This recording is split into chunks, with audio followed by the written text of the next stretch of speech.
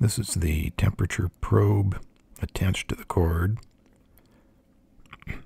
And the main on-off switch under this weatherproof cover, down is on and up is off. Power button, timer button, menu and selection, mode and back button, and the temperature control and screen movement. Light touch is all it takes to turn it on.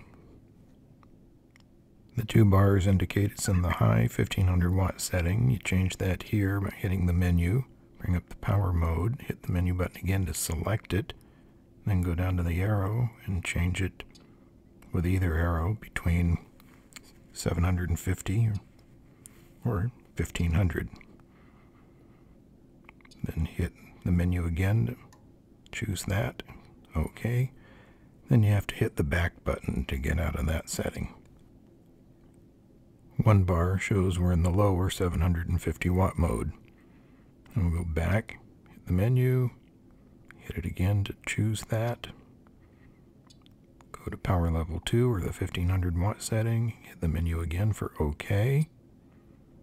And then we've got to hit the back button to get back out of that. It's a lot of work just to change the power level. Mode chooses among 3 settings. You got the moon for eco, and the snowflake is anti-frost, and the sun is comfort. In the comfort setting, which you would use in the daytime, you can choose from 76 to 96 degrees Fahrenheit. It will remember that setting until you change it. Hit the mode button again and go to the moon, which is eco. It has a 55 to 96 degree range. Once you choose that, you can use that at nighttime.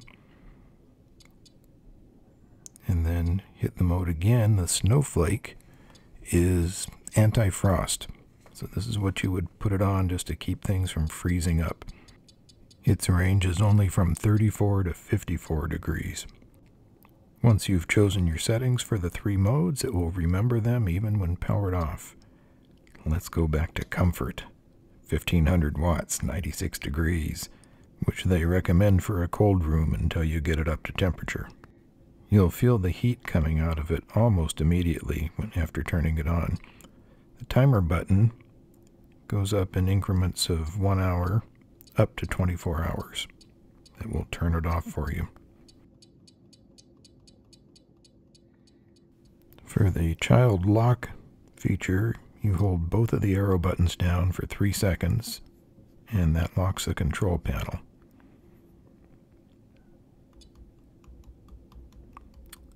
Hold them down again for 3 seconds, and it unlocks it. Light touch of the power button is all it takes to turn it off. And since it only takes an accidental light touch to turn it back on, you should turn off the main switch.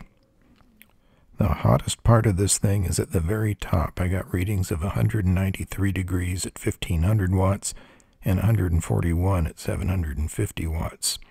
Coming out of the grill, I got readings of 160 on high and about 130 on low. Coming out of the panel, 123, 102.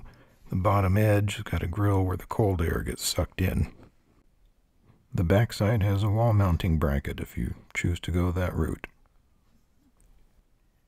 It's very lightweight. The very small casters only roll forward and backward. They have to slide side to side. The manual dedicates a whole page to what they call a wall mounting template. It's even got a level line, but it's not to scale. So it's not a template, it's just a drawing showing you hole placement. Comes with a sticker over the control panel that gives you some pointers.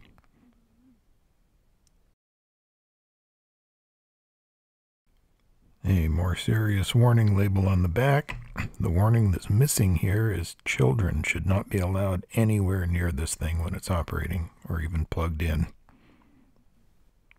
At 1500 watts, this pulls 12.5 amps. At 750 watts, it's going to pull half that at about 6.25 amps. But that's at 120 volts. If you're running a little lower, it's going to pull more amperage. For example, at 110 volts, it's going to pull a little over an amp more than that. This is a serious load. The plug is going to get warm. If it doesn't fit tightly into a receptacle, that receptacle needs to be replaced. A loose connection equals resistance, that equals heat, and that equals fire. I like this and I'm giving it 5 stars, but that's only for people who respect the dangerous potential that space heaters have.